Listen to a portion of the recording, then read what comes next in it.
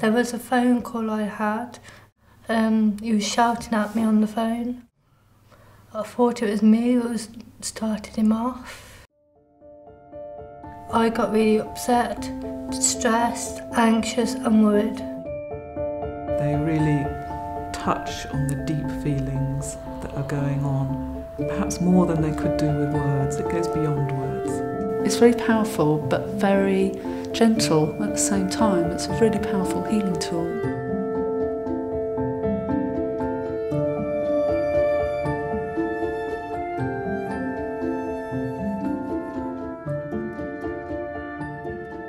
Art therapists as a profession has been going since the 1960s.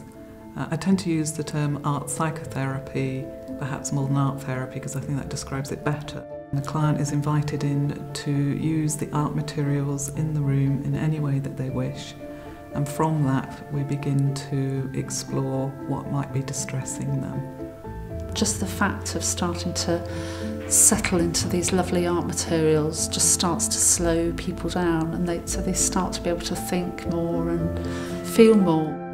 There's a triangular relationship between the client, the artwork and the therapist. I think some of the misconceptions could be that art therapy is either a place where you go to relax, like therapeutic art, and perhaps an understanding that can involve quite in-depth work with some quite strong emotions. These are like twirlies, like my tummy, how I felt. Some people find it easier to describe their difficulties through images or metaphors or stories. That's me.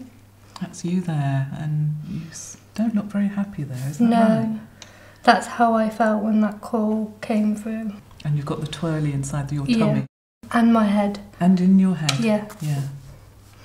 So it made your thoughts... everywhere, like going miserable, like everywhere, in my body, in my head. Yeah, really affected you. People sometimes worry that art therapists are going to analyse their artwork with X-ray eyes, which we can't do. I try and ask what it means to the client, and from that we begin to think more about what their needs and difficulties are.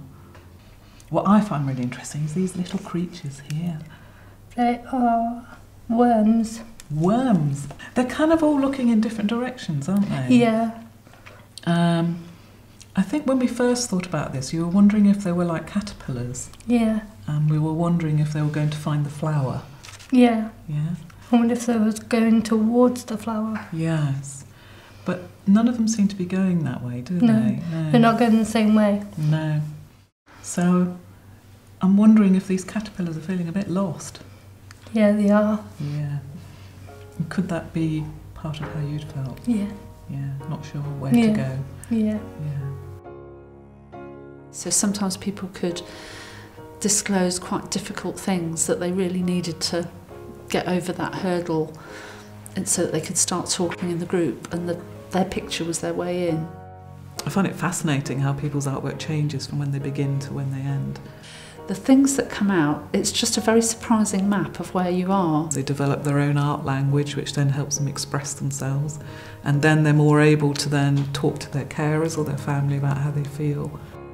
It's been helpful. I can describe how I'm feeling. It's changed me quite a lot, because I used to be scared, but now I'm not. Yeah, I really appreciate the courage that people have to go into therapy. It's not an easy thing to do. Tell me what you've got here. I've got a rainbow and a shooting star. Okay.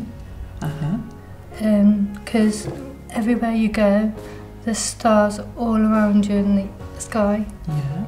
And my nan's not just in the sky, she's in my heart. Okay. All the time.